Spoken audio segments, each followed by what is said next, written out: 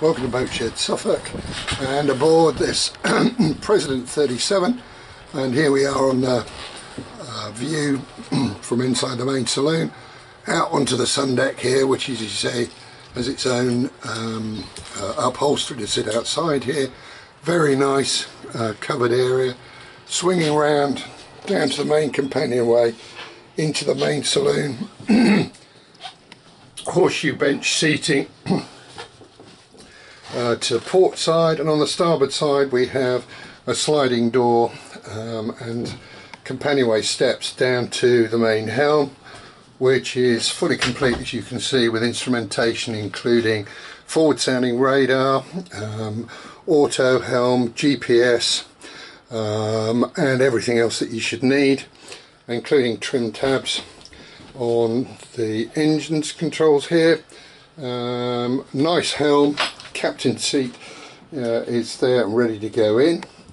Then moving down, it's very nice, light, airy windows out, good views, beautiful woodwork all the way through. Down another set of companionway stairs into the galley, which has a three ring stove with oven and fridge, as you can see. Twin sinks, again nice and light and area, and superb woodwork, swinging around to a table, saloon table with matching upholstery.